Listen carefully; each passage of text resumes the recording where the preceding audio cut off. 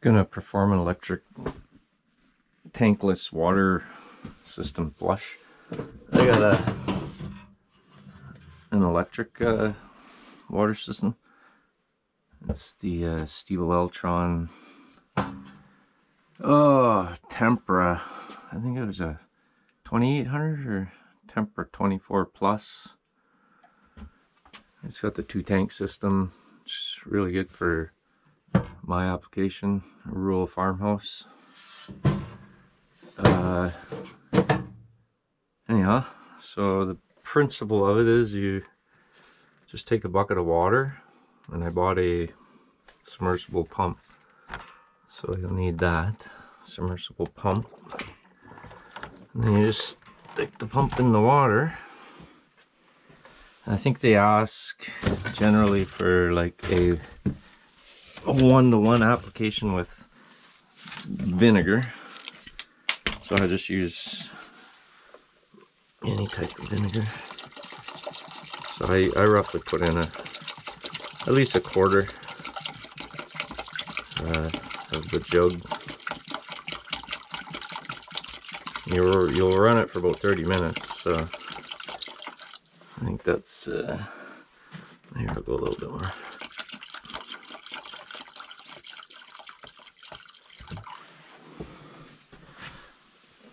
So you do this yearly or more, depending on your application. I have a pretty good system, pretty clean water that comes through my system.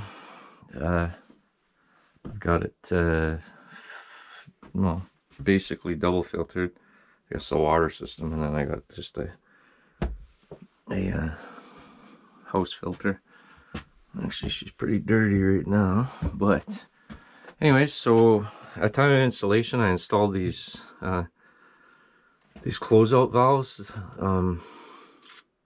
so that, you know, that's particularly handy to do, because if you just ran a straight pipe up, then it's pretty impossible to clean these things out. So if you're a do-it-yourselfer, then consider having these bypass valves. And what you'll do is you'll connect your one hose from the sump pump to the input line of your tankless, which on mine is the cold, obviously.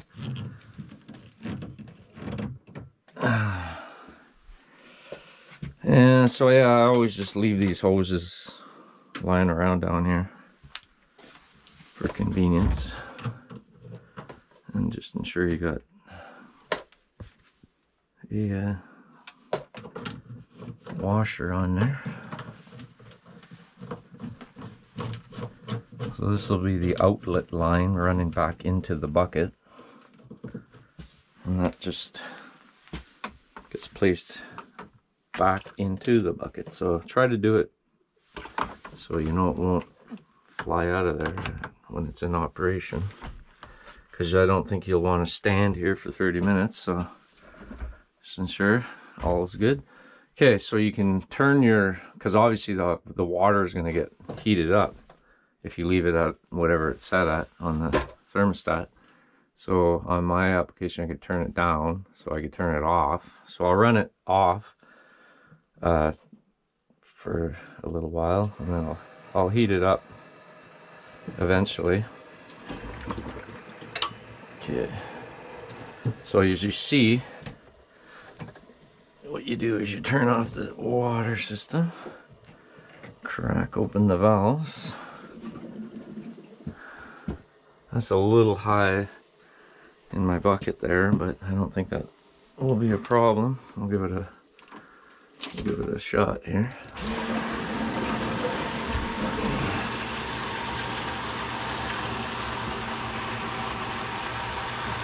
And there, it's generally doing its thing right now. So everything's good. You got no leaks.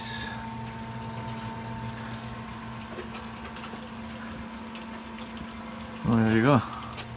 So pretty much it's running in through the system, through these 2 tanks, cleaning them out. They'll get like a verdigray, like, you know how copper gets green, and that vinegar oil solution will counteract and clean the inside of them cylinders, and it comes back out through and back cycling through. So I think the time right now is around 3:30. Actually, if I look on my system here, it's 3:35. So around 4:15 depending. I think this is pretty good. I don't think my hose is going to fly out. I wish I would have put it behind here though. Yeah, so pretty much good to go. So again, sump pump.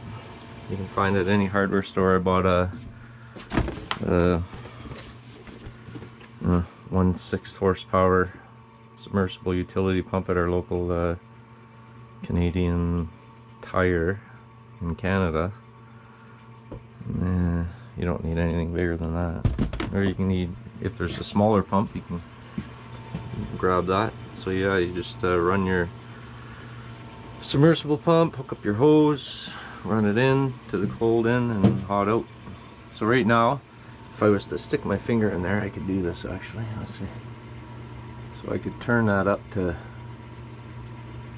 I don't know if it's any sense to warm the water up, but right now, yeah, see, instantly I could feel that water in there getting heated.